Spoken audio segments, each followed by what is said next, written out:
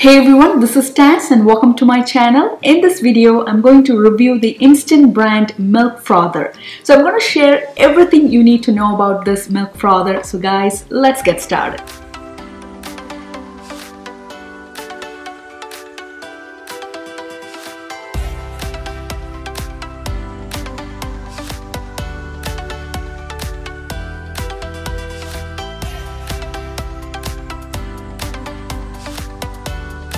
Here's the box. So it's a pretty small box and I already did the unboxing, and here is the milk frother.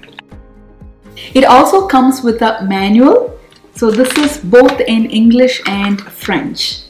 Here's the instant milk frother. So I'm going to show you guys all the parts. So here's the lid, and this is called the pitcher with the handle, and inside the pitcher that's the removable frothing paddle. So we can just pull it off. It comes off pretty easily. So this looks like a small whisk.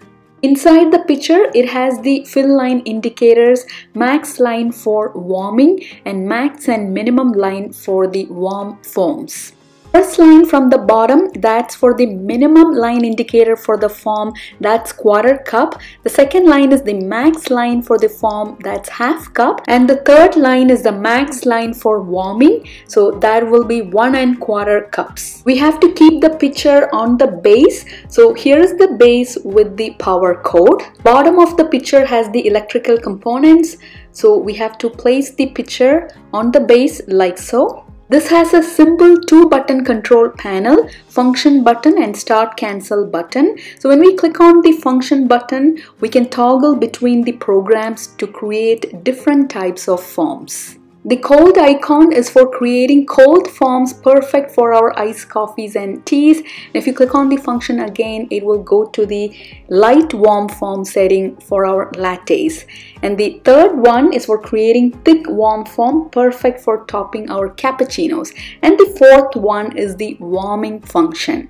Warming function will warm up the milk without creating the foam, so it's perfect for making hot chocolate and instant coffee. Inside the pitcher, it has a non-stick coating and it's BPA, PFOA, PTFE free. Here is the frothing paddle. We can actually remove the whisk from the paddle. It's tight, so apply some pressure and pull it off. So while using the warming function, we don't have to keep the whisk. We just have to keep the paddle like so.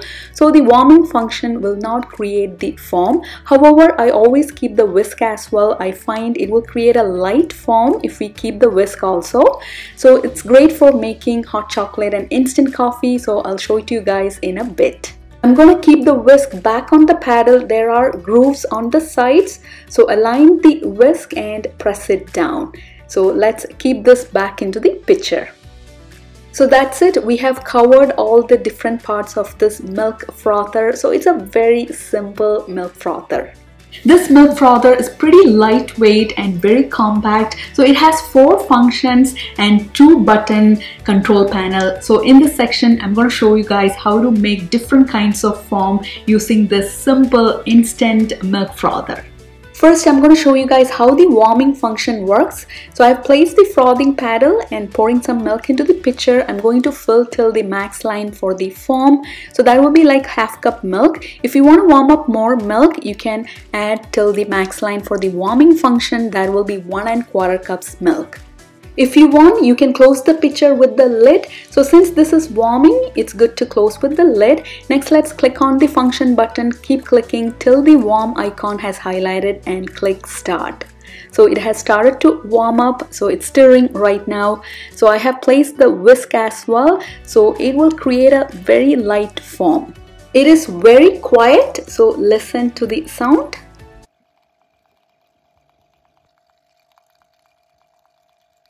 Since this is warming, I'm going to close the pitcher with the lid. So I measured the time. So it took 1 minute and 12 seconds for the milk to heat up.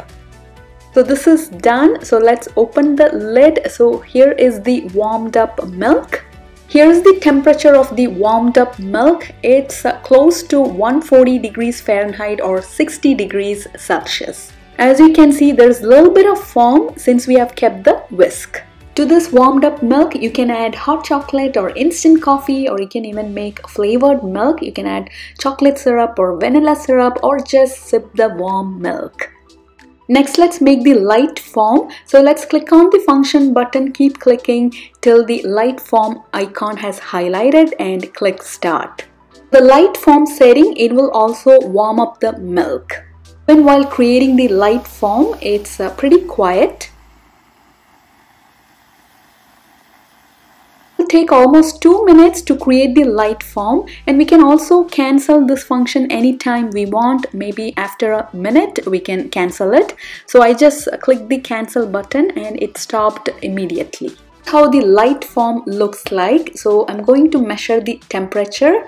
So I'm going to dip a thermometer into the milk, and it's coming to almost 140 degrees Fahrenheit or 60 degrees Celsius.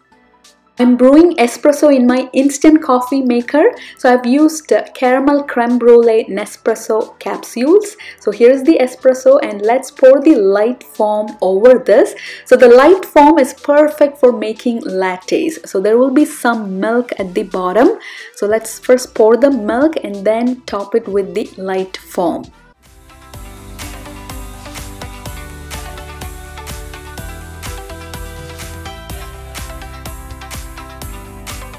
Look at that beautiful foam. So I would say even the light foam is pretty thick. So here's our perfect homemade latte. Next, let's make the thick foam. So since we are using it right away, we don't have to clean up the pitcher. I'm going to use the same pitcher and add the milk till the max line for the foam. Click on the function button and keep clicking till the thick foam icon. So that's the third one has highlighted, and click start.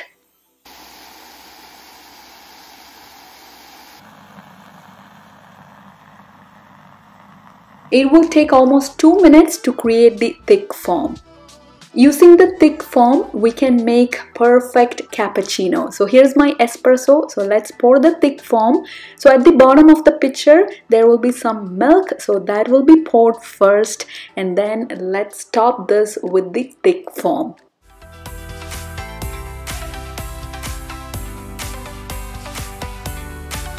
So here we have the latte with the light warm foam, and here's the cappuccino with the thick warm foam. Look at the beautiful texture of the foam, and it's super thick. Next, let's do the cold foam. So I have cleaned up the pitcher, and let's pour milk till the max line for the foam. Click on the function button and keep clicking till the cold foam icon has highlighted, and click start. The cold foam function, it will not warm up the milk, so the foam will remain cold.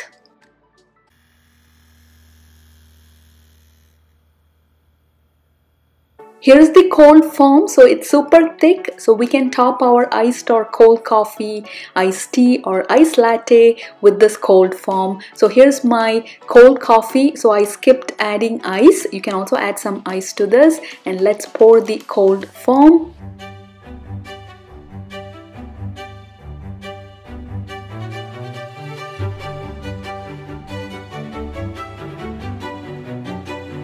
Here are the three kinds of foam we just made: the light warm foam, thick warm foam, and here is the cold foam. You can also make instant coffee in this milk frother. So I'm using Nescafe Gold espresso powder. This is my favorite. You can use any kind of instant coffee powder. So we have to first add the powder directly to the pitcher. I've added half tablespoon. After that, let's pour the milk till the max line for the warming function. This is 1 1/4 cups milk. Before starting the warming function, I'm going to gently mix the espresso powder and the milk. So ideally, I should be using a silicone spoon. So stainless steel spoon can scratch the coating. So I'm being very careful not to touch the coating. Or you can mix it in a mug and pour it into the pitcher. Click on the function button and let's select the warming setting and click start. So we are just going to warm up the instant coffee. Since we have placed the whisk, it will create a beautiful light foam.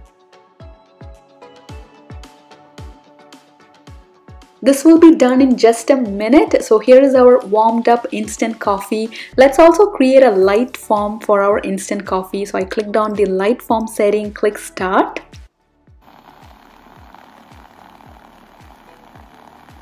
I'm only letting it run for a minute. So to create the light foam, it will take 2 minutes. So after a minute, I'm going to click cancel. Let's pour our instant coffee with the beautiful foam to a mug. Honestly, taste-wise, I find instant coffee made this way tastes much better and delicious. On days if I'm not having latte or cappuccino with the espresso shots, I have instant coffee, and now I only make my instant coffee this way in the milk frother. You can also make the hot chocolate the same way. So first add the hot chocolate powder to the pitcher, add the milk and warm it up, and you can also make a light foam. Next, I'm going to show it to you guys how to make the ever popular dalgona or whipped coffee in the milk frother. So to the pitcher, adding 2 tablespoons cold water. Next, I'm going to add sugar. I'm adding 1.5 tablespoon sugar. You can add up to 2 tablespoons.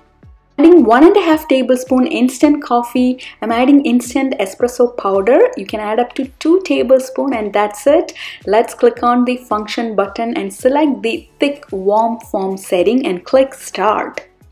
I'm super excited to see how this turns out. So it's stirring really fast. It will take 2 minutes to create the thick foam.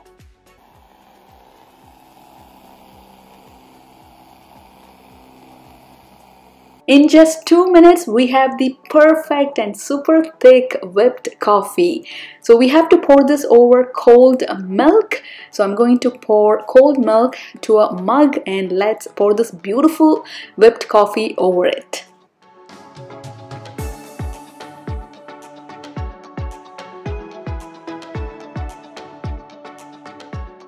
This is beyond perfect, guys. So we can make dalgona coffee effortlessly in the milk frother. Next, I'm going to make hot chocolate and top it with thick warm foam. So I'm making the hot chocolate in my instant coffee maker. So I added the pod and let it make the hot chocolate.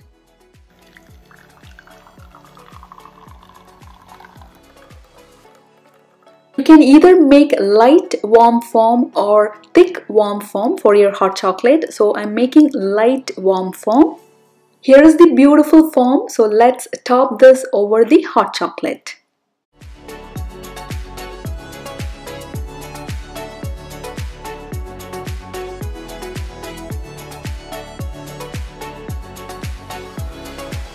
For a beautiful presentation, I'm going to sprinkle cocoa powder over the foam. This looks absolutely delicious.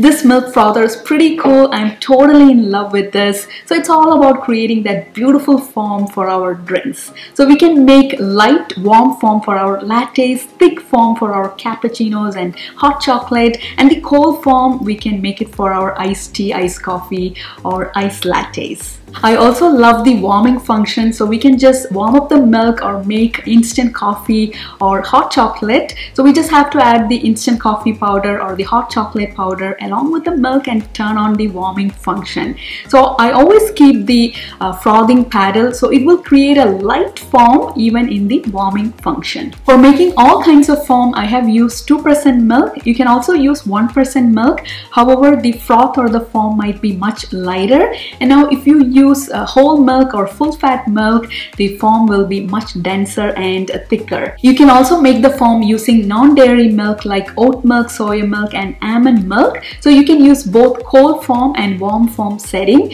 However, if you're using coconut milk, you have to use the cold foam setting. So coconut milk will work only with the cold foam setting. So I'm going to show it to you guys how to create the foam using coconut milk. Let's create the foam using coconut milk. So I'm using canned coconut milk. So let's pour this till the max line for the foam setting. Click on the function button and select cold foam setting and click start. So for coconut milk, we have to use the cold foam setting. So coconut milk will only produce foam in the cold foam setting. Here's how the foam looks like for coconut milk. I would say it did not create a lot of foam, and I've used thin coconut milk. If you use thick coconut milk, the foam might be much thicker and denser. So I'm pouring to a mug, and here is the foam.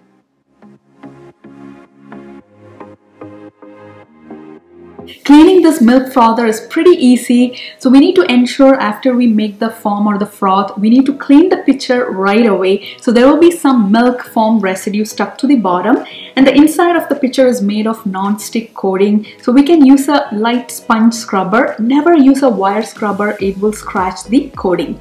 Make sure you don't immerse the pitcher in water. It has electrical components at the bottom, so you can pour the water inside the pitcher and the dish soap and gently clean the inside of the pitcher. Even the base, never immerse the base in water. It has the electrical component, so the pitcher is not dishwasher safe. So the lid is dishwasher safe, so we can keep the lid on the upper rack in the dishwasher. Frothing paddle is also dishwasher friendly, so what I do is I always hand wash the lid and the frothing paddle. After cleaning the pitcher, lid and the frothing paddle, dry it well with a towel. If we take good care of the milk frother, it will be with us for a very long time.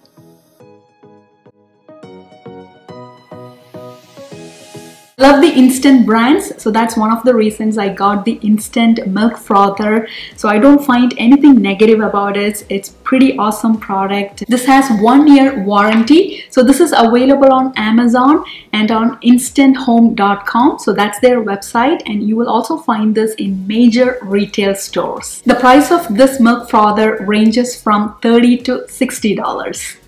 There are also other brands available like Nespresso Aerochino, Bottom Milk Frother, Cuisinart Milk Frother, Keurig Milk Frother, and DeLonghi Milk Frother. All these brands and milk frothers are equally good, and I find the prices are in the similar range. So this is not a complicated appliance, it's a very compact, simple kitchen appliance. I've been using this instant milk frother every day, so I have either latte or cappuccino in the morning, and in the afternoon I have chai tea latte or hot chocolate, and now I enjoy it with the foam. So now we can make all the specialty drinks with that beautiful foam in the comfort of our home. The specialty coffee drinks that served in Starbucks and other coffee shops, they all have espresso shots and the beautiful foam. So now we can make all those drinks in our home. So we just have to make the espresso shots using our coffee maker, and now with the milk frother we can make different kinds of foam.